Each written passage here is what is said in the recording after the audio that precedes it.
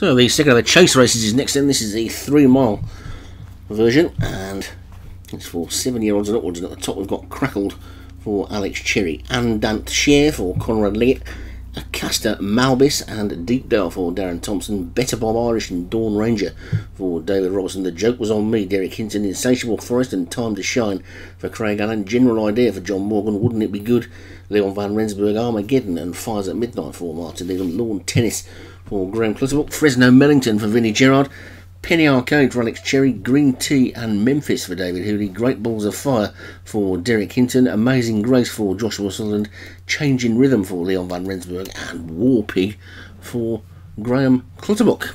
So 22 then over the 3 mile Triple Ascot, and called in and ready to go, and off they go. And Great Balls of Fire looks like he's going to lead them into the first. A very short run to the first of the fences, which they've all successfully got to the other side of 19 more to take, which will make 20 in all in this 3 mile chase. Pulling for his head there, the leading pair are both pulling for their head, and General Idea, the grey and the light blue jacket for John Morgan, and it's in second, and they don't want that one getting into the lead, because those John Morgan horses we saw earlier, once they get in front they're difficult to stop. But Acasta, what's happening there then? We've gone upside down momentarily. Oh, John Morgan horse is gone, so General Idea is out of the race. I know he was put off by everything being upside down for 5 minutes. They come down towards fence number 4. It wouldn't be the same if we didn't have something go wrong, would it? And it's Acasta Malbis who's the leader from Amazing Grace, who's about 4 lengths back in second. Then Great Balls of Fire down on his near side is third. Then comes Lawn Tennis and Deep Dale, Penny Arcades after that one. Then Crackle, there. Quite wide of a track, one or two of these. Changing Rhythm, just about the back marker alongside Memphis in the purple jacket towards the back. But it's Acasta Malbis who's the leader by a good 5 lengths to Great Balls of Fire on the inside second as they take fence number 5. So they're all safely over again with a short run to the 6th.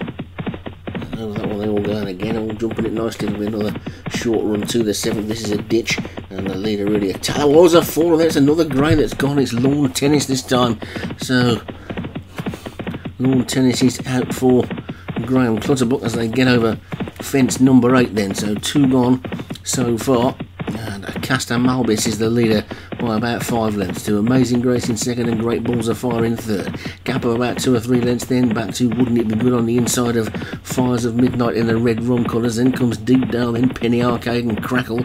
Time to Shine is after that one, and then Insatiable Forest. Armageddon is also in that group. Green Tea alongside that one. Changing Rhythm tucked in just behind as they take the next plain one, and they all get over that one okay, although Fires at Midnight pecked and subsequently lost its place and shuffled down the pack a little bit. Memphis is the back marker at this stage, but they've still got 1 mile and 3/4 to go.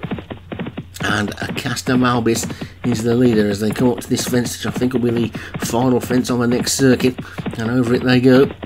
Oh, mistake there by the Leon Van Rensburg horse. Wouldn't It Be Good?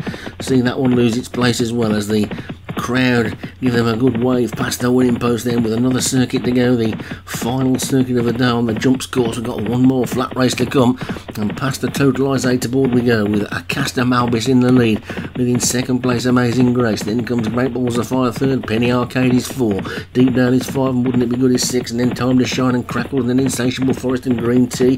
Fires at Midnight after that, Armageddon and Better Bob Morris with Dawn Ranger and Changing Rhythm. Then War Pig trying to get a bit closer, and that Share next, then The Joke Was On Me, and finally Fresno Mellington, and Memphis is just the back marker, probably no more than 20 lengths off the lead, with Acasta Malbis the one that's in that lead as they take fence number 11. I know that one they will go. There's a fall there towards the back, and Dant Share has gone, so that one's the 3rd one to depart the race, and Acasta Malbis continues to lead from Amazing Grace, who's now a clear second. Then comes Great Balls of Fire third as they take fence number 12, and over that one they go. Down on its nose was, I think, Better Bob Irish, one of the 2 David Robertson horses, but it's Acasta Malbis who's led pretty much all the way then from Amazing Grace. It looks to be going well though in second. Over that ditch they go, and over that one they all go. They all jump that one nicely, with Memphis still just the back marker, and Acasta Malbis the clear leader by 3 or 4 to Amazing Grace. Deep down the stable. Oh, and Amazing Grace nearly went there, but it's now a 1-2 for Darren Thompson. It's Acasta Malbis in the lead from Deep Down in second. Then comes Penny Arcade in third. Amazing Grace is trying to get back into it again. Then comes Wood wouldn't it be good? Fire as the Midnight, he's trying to run as well. The Joke's on Me's running a big race. Great Balls of Fire. Sorry, I was getting those two Derek Hinton horses mixed up, but it's a Castor Malbis who's still the leader then, by about 4 or 5 lengths to Amazing Grace in second. Penny Arcade is third. Deepdale is fourth. Fires at Midnight on the outside, trying to get into it as they take the next. Over that one they go, they're all safely over that one, with a Castor Malbis in the lead. Amazing Grace recovered from that mistake in second. Fires at Midnight on the outside is third. Then comes Penny Arcade and Deepdale. Then Wouldn't It Be Good? Dawn Ranger next, and a gap to Green Tea as they take that ditch, and over it they go, and Amazing Grace now comes to challenge for the lead. It's a Castor Malbis in the lead from Amazing Grace, and Fires at Midnight. Over that one they go, another mistake by Better Bob Irish.